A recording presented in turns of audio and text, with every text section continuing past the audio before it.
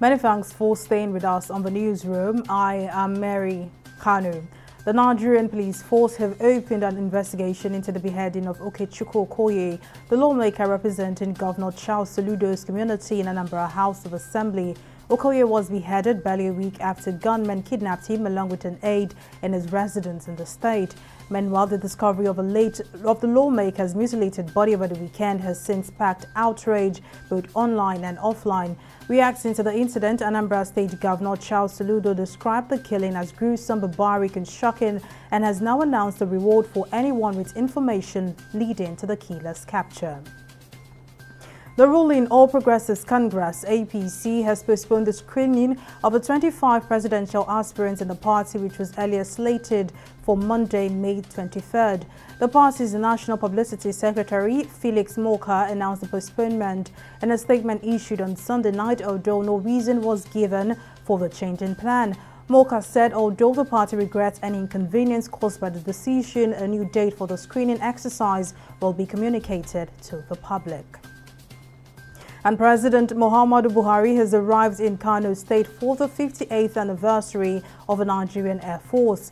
The program, tagged NAF Day Celebration 2022, built to hold between May 19 and 21, was postponed to honor the lives of 9 people killed by an explosion in the state. The president is expected to commission 7 new Pakistani-built Super Mushkang military aircraft as part of efforts to boost the capacity of the 58-year-old Nigerian Air Force. And President Joe Biden says North Korea has not responded to a U.S. offer of COVID vaccines as the country battles its first acknowledged outbreak. According to the country's state media, nearly 2.5 million people have been sickened by fever in North Korea and is under a nationwide lockdown. China is also struggling to control a wave of infections from the highly transmissible Omicron variant, with millions of people under some form of lockdown.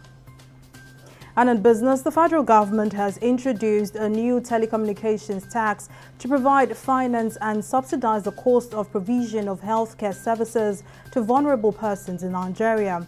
This is contained in the National Health Insurance Authority Bill of 2021, signed into law by President Buhari on May 19. The act specified that the money from the Vulnerable Group Fund shall be expended to provide subsidy for health insurance coverage of vulnerable persons as determined by the Council and for the payment of health insurance premiums for the indigent. And while acknowledging the economic pain experienced by Americans as inflation soars, President Joe Biden has said a recession in the United States is not inevitable. Biden blamed inflation on fallout from Russia's invasion of Ukraine and other global problems and defended U.S. economic performance. And in sports, Samuel Chukwueze and his Villarreal teammates made history following their 2-0 win against Barcelona on Sunday in their final league game of the season.